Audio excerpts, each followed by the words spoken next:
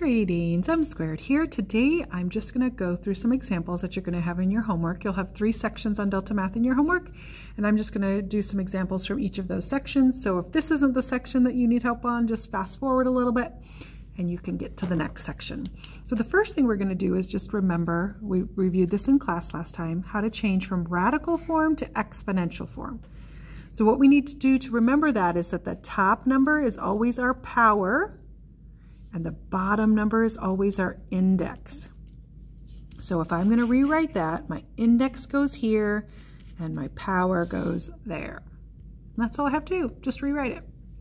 Okay, so remember, this is going to be my numerator and this is going to be my denominator when I switch it. So it's going to be x to the 4/5.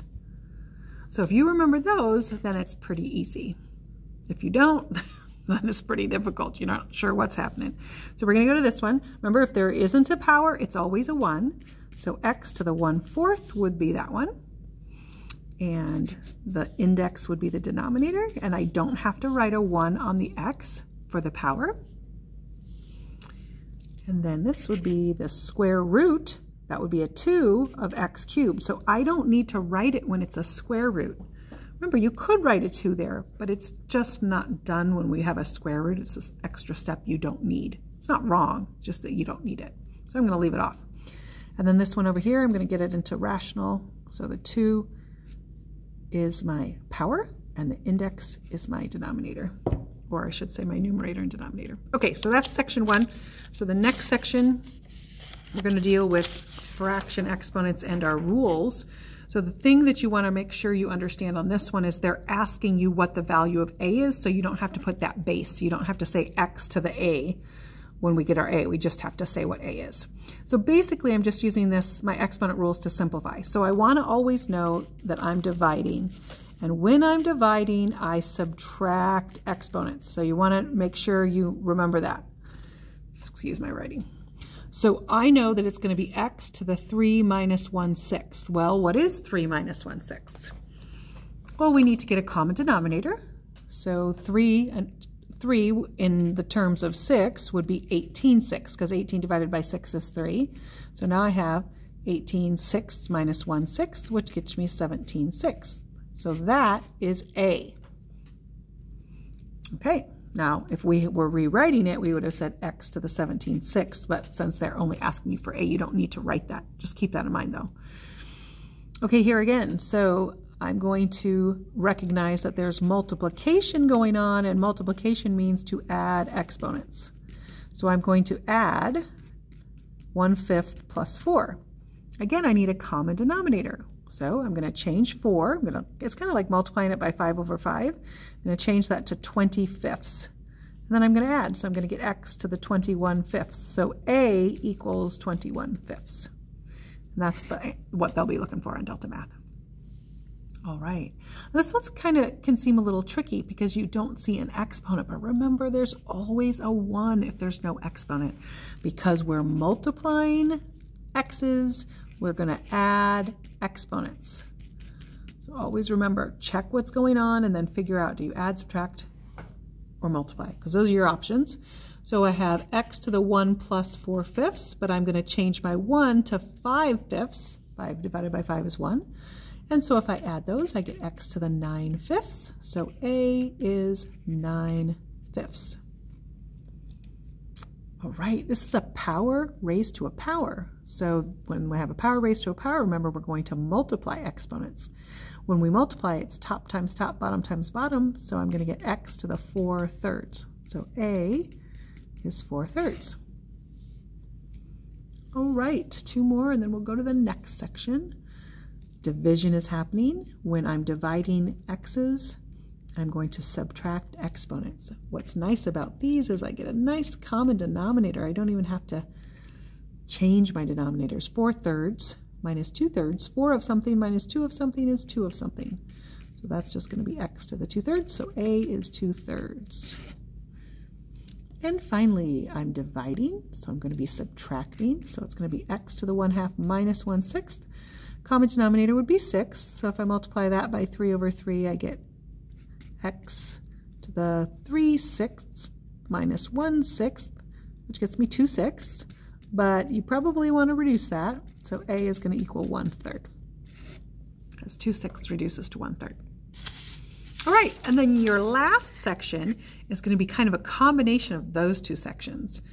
So sometimes you're going to have radicals, sometimes you're going to have rational exponents. Regardless, it's nice because there's a multiple choice. So we're going to pick the multiple choice. So what I like to do, notice what's happening again, it's dividing. That means I'm going to subtract.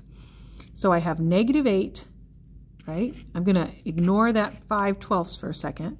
I have -8 minus a -4. Well, a minus a negative changes to a positive. So I end up with W to the -4 to the 5/12. So I just used my division rule, which says to subtract exponents, but now I have a power rule, which says to multiply exponents. So I'm actually going to take -4 times 5/12. Well, 4, this is going to reduce. Always reduce first if you can. 20/12 is not as easy to reduce as 4/12. So we're going to say 4 goes into there once, 4 goes into there 3 times, so I actually end up with -5/3 as my exponent.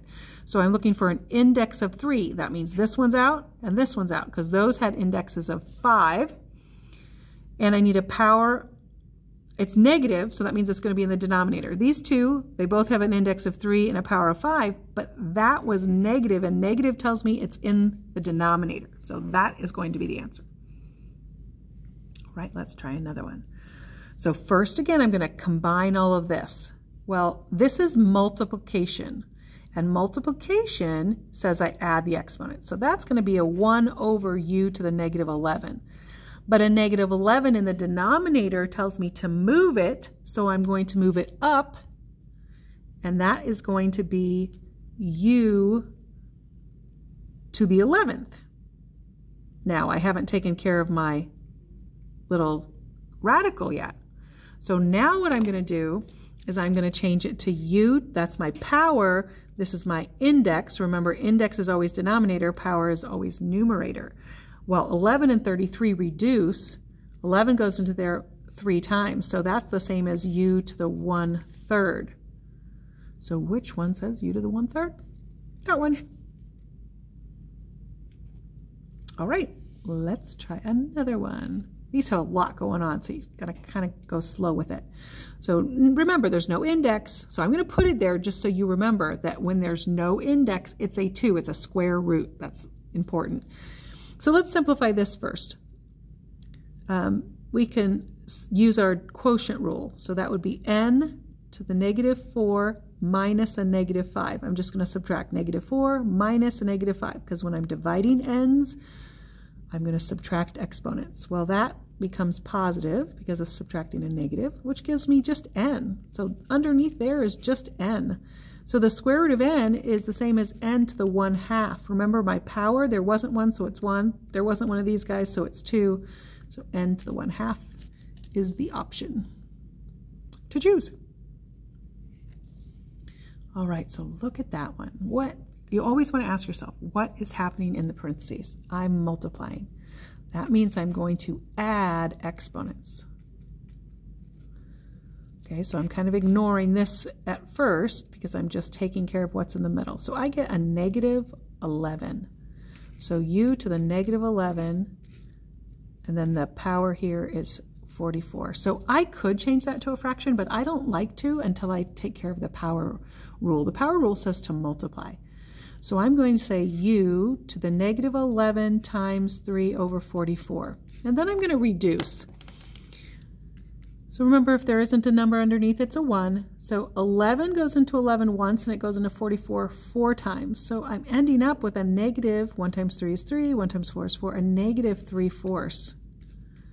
So that means my index is 4, my power is 3, but if I want to get rid of the negative, I have to put it in the denominator. So I had to remember the negative meant it was a denominator, so those were gone. And then I had to remember that the index was 4, so that one's gone, and it's just this one. Okay, I think we got a couple more of those, and then call it quits for today. So here we go. There's a 1 there if you don't see it, and it's multiplication. Multiplication says to add, so 1 plus 8 is 9. Okay, so that's the first step. The second step is just to change it. 9 over 24, because that's my numerator, that's my denominator. But that reduces. 3 goes into both of those. 3 goes into 9 3 times, and 3 goes into 24 8 times, so I end up with s to the 3/8. So that would be this one. Whoops, you couldn't see it. Sorry about that. Yep. All right, so this one here, I'm going to simplify this first. So that's multiplication, so I'm going to add. So that's a to the 13. But since it's in the denominator, I'm going to move it up. I don't have to, but I like to do the power rule while I'm doing that. You could do the power rule down here if you want. Well, we can try it that way. Let's go for it. 1 to any power is just going to be 1. So it's basically down here, it's going to be 13 times, because it's a power raised to a power, 3 over 52. Well, 13 goes into 52 4 times. So now I have 3/4. So I have a to the 3/4, but I'm in the denominator. So I'm going to change that to my index of 4, power of 3, but again, I'm in my denominator, so I'm looking for a denominator. Those guys are gone, and I'm looking for an index of 4, so it has to be that one. All right, good luck with that. M squared signing out.